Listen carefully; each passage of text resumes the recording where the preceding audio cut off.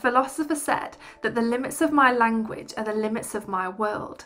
So this World Book Week, why don't you have a think about how big your world is? And if you're not very satisfied, pick up a book and make it bigger.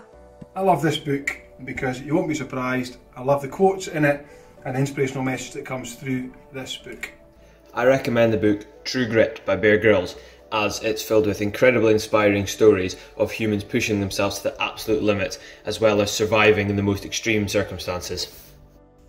Reading is the best. Not only is it brilliant for academic achievement, for improving your vocabulary, your social skills, your confidence, it's great for your mental health and well-being because it helps you relax, but reading's fun. It helps you escape into other worlds and have adventures, you meet lots of new people, it provides escape and excitement, and we all need that just now you're in lockdown at home. So I hope you find a good book that you can do all these things with, and have a great World Book Day! I love this book because it's for everybody from age 7, like my son, up to me, up to any age. I think it says 8 to 80. Oh, hello, I didn't see you there. For me, the best part about reading is it's a chance to get away from the computer screen and unwind with a cup of tea and a good book. Right now, I'm reading The Guest List by Lucy Foley. Now, if you don't mind, it's actually getting to the good bit. Hey everyone, happy World Book Day. My favourite book is Harper Lee's To Kill a Mockingbird. It's set in the 1930s in America, but a lot of the issues raised are still very relevant in today's society, like racial discrimination, prejudice, attitudes towards race. I'd recommend that everyone get reading today. It's so beneficial for mental health, lots of benefits like improved concentration and focus and improved communication skills. Thank you, Isla. The book I have chosen is Survival by Chris Ryan. It's a book about a group of teenagers who get stuck on a deserted island. I think reading is really important because it enhances your imagination, so I hope you all have a good World Book Day.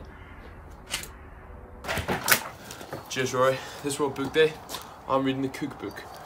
This is because not only can you read some creative, imaginative stories, you can also read these books that you can put into practical use. So I hope you all have a really good World Book Day. Have you heard? There's a sea monster on the loose. Hi, my name's Pierre. I'm the leader of the expedition. Hey guys, can I come? I'm really good at killing whales. I can't see anything, can you? What's that? Ah!